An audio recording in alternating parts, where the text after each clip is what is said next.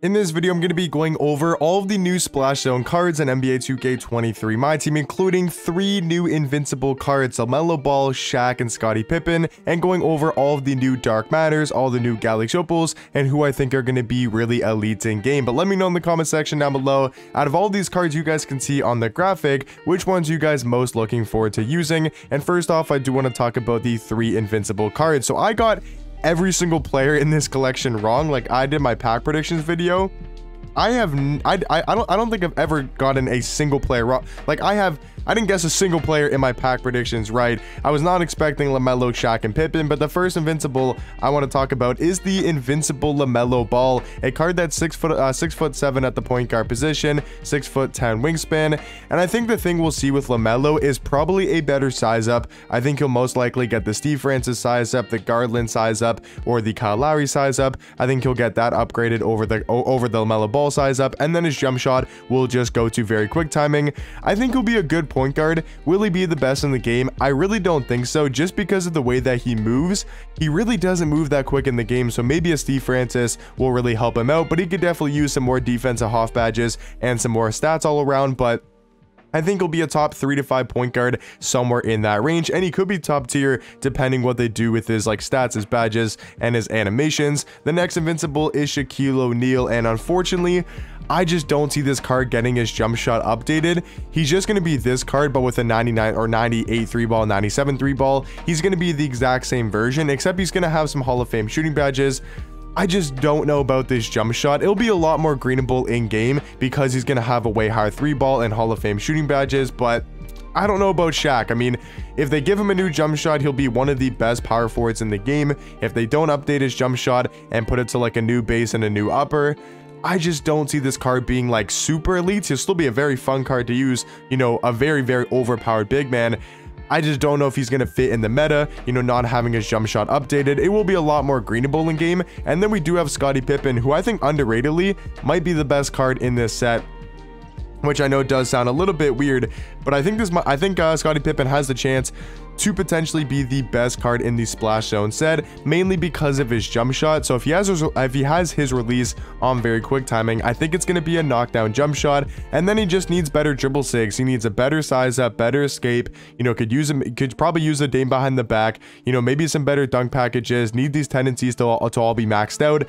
And I think this card with 99 stats, 55 Hall of Fame badges, I think he could potentially be the best card in this promo set because he can play shooting guard, 6'8", 7-foot wingspan. We know he's an elite level defender. If he gets better dribble sigs and a quicker jump shot, I could see him being on that Tim Thomas, Vince Carter, Steve Smith type of level at the shooting guard position. Now to talk about the other Dark Matters in the set, I did mention Damian Lillard in my pack predictions video. I didn't go ahead and actually guess him, but I did mention Dame as potentially coming out. I just don't think these Dark Matters are really anything too crazy. Dame's gonna be a 6'2" point guard. Yes, he'll be fun to use in game if you do like Dame cards, but realistically, how great of a Dark Matter is he gonna be? We also got Jaylen Brown.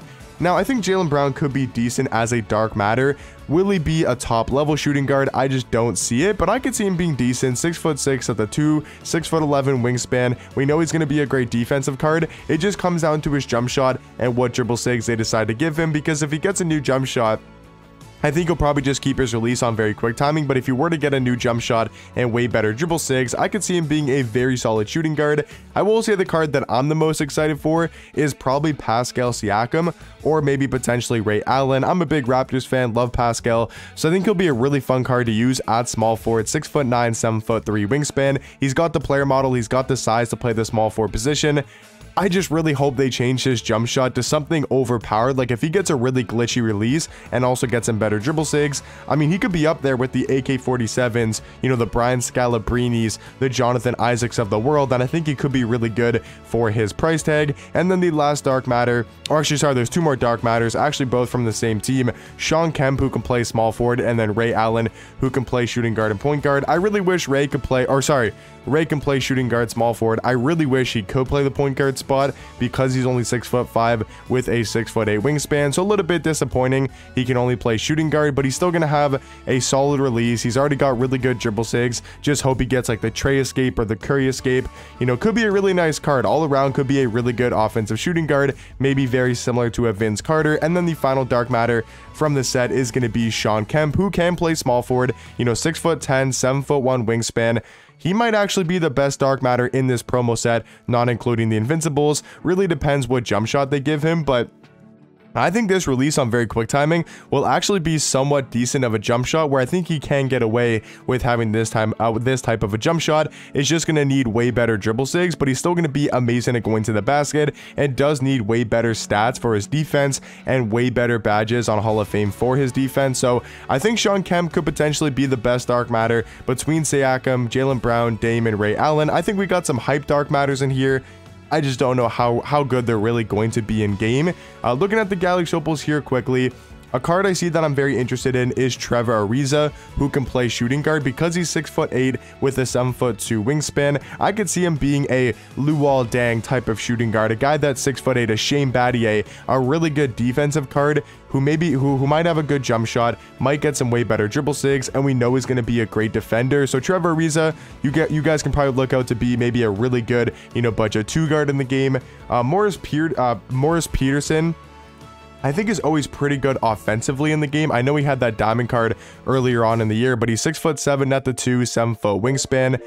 I mean, he could be a solid offensive shooting guard. I think with a lot of these Galaxy Opals, it just really depends what jump shots they give him, like Rudy Gobert, right? Are they going to soup out a Rudy Gobert and give him a great release? Is he going to have a high enough 3-ball? Because if he does, he's 7'1" at the center spot, 7'8" wingspan, and we know Rudy Gobert's such a good interior defender. So with Rudy, it basically just comes down to, are they going to give him a high 3-ball? Is he going to have a capable jump shot? And then what does his speed and acceleration look like? But I think the main thing for Rudy on his Galaxy Opal card is, does he get a high enough 3-ball? Does he get like a 70, 75? And does he have a capable release?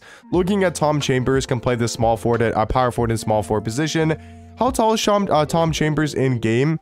I don't think we even have a promo card except for the all-time. Yeah, he got this Ruby one earlier on in the year. He's 6'10" at small forward, 7'1" wingspan. I mean, once again, just gonna need a whole new jump shot, whole new dribble sigs. But I mean, he's 6'10" at small forward, 7'1" wingspan. He could definitely be souped out. And then Larry Hughes is the last Galaxy Opal. I always like using Larry Hughes cards in my team. I think he had a really good, it might have been Dark Matter Galaxy Opal last year. I think he was a free card. He was actually really good.